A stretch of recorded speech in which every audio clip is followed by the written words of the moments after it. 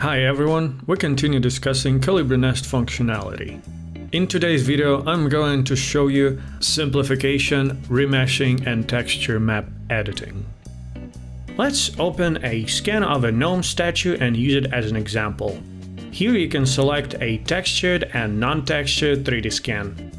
Reveal the mesh which is simplified on this scan. This mesh has been simplified to speed up the texturing process. I also can do remeshing, set an exact size of the polygons, for example 1 mm, and choose which scan I'd like to work with and click apply. Remeshing process has started and now you can see that the mesh has reorganized.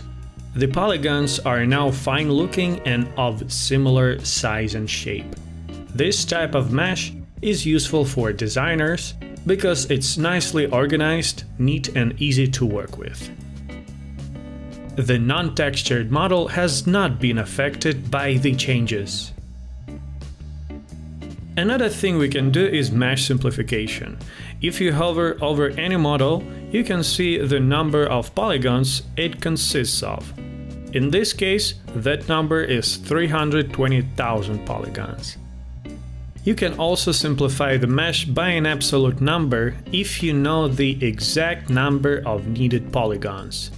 That comes handy for engineers who use CAD software, and not all of them can open 3D models consisting of high number of polygons.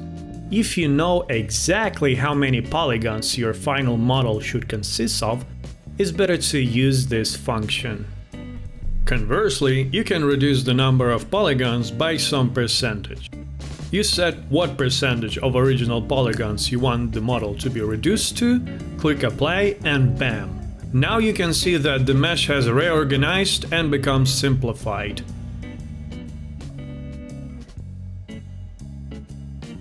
There is another model which is textured and I can edit it in the built-in texture editor. Here you can fine-tune brightness and contrast. Red, green and blue channels can be fine-tuned as well. Thusly, you can edit the texture of a model after it's finalized. After you're done with the editing, the mesh has reached the form you want it, you can save a textured model. Here you can see that the model is made up of not 300,000 polygons, but only of 192,000 polygons. You can save the model either non-textured, in STL or WRL formats, or textured in OBJ or PLY formats. In this case, not only a model is saved, but a texture map as well. Here we got a saved 3D model. Here you can not only see the OBJ file, but also the PNG file with a texture map, which can be edited in Photoshop for more precise fine-tuning. The texture map is an assembly of pixels which are based off of the photos the texture camera of the Calibry takes. The PNG file consists of those pixels, and the MTL file has the instructions for each pixel on how to unwrap on the 3D model. Most importantly is to save a PNG file to the same folder with an OBJ file and an MTL file.